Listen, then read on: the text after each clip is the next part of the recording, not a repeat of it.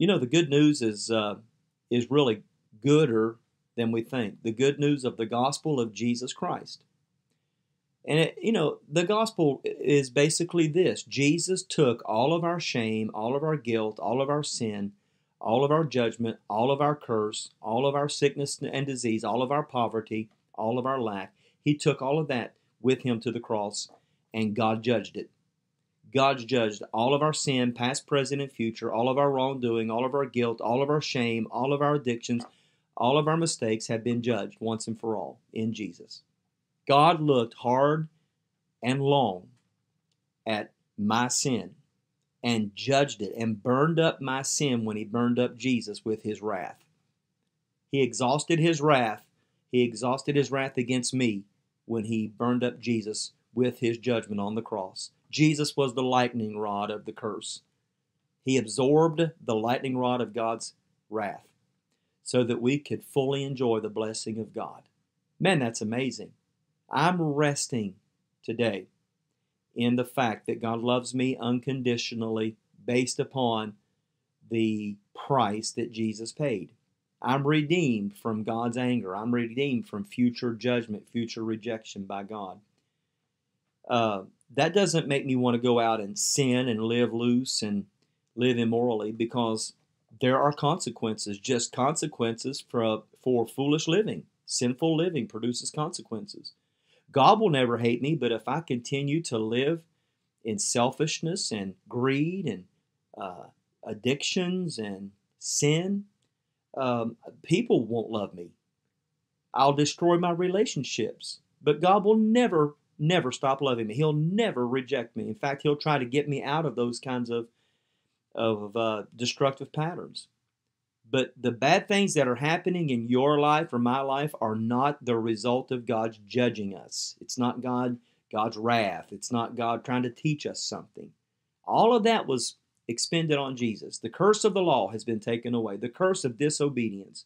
All of the curses that would come on the people in the Old Testament for disobeying the law has been removed. The curse has been removed. Jesus became cursed once and for all. For eternity, He was cursed for us, so that the blessing of Abraham is now ours. It belongs to me and you. Amen. And so, I'm not behaving in order to be blessed. I am blessed, and out of that blessing, I behave. I'm holy. I'm behaving and growing in my ability to live holy because I am righteous, not so I can become righteous. It's a total different mindset. It's a different paradigm. It's transformational. That I'm living out of acceptance. I'm not living to be accepted by God. I'm living because I'm accepted by God. I'm learning to make decisions because I'm loved, not to be loved. It's a powerful mindset. The gospel. It's already ours. Everything we need is already ours in Christ. We're not trying to get it, not trying to earn it. We're trying to live in it, trying to walk in the reality of it. That's the essence of the gospel. And I love it. I love what Paul said.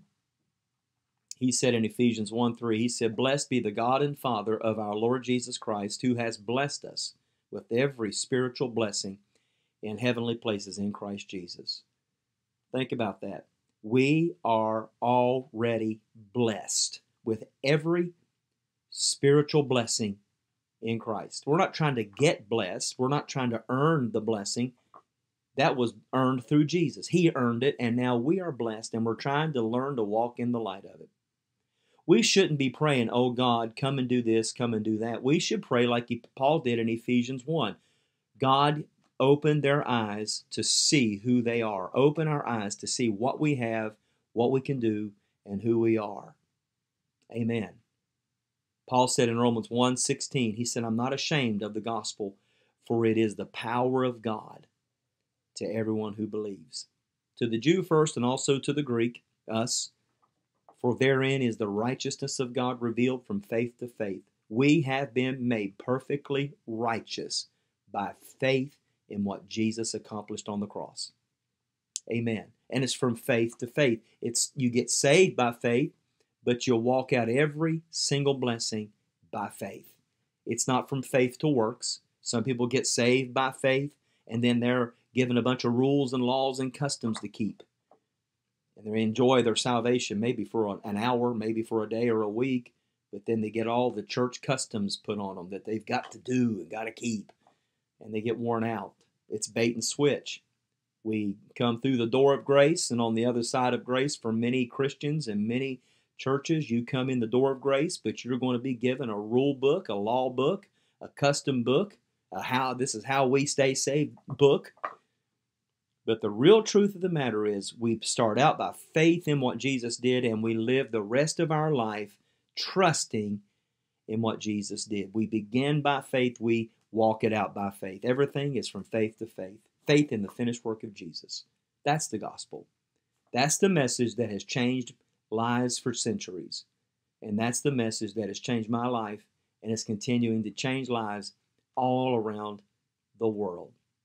Thank God for the gospel of Jesus Christ.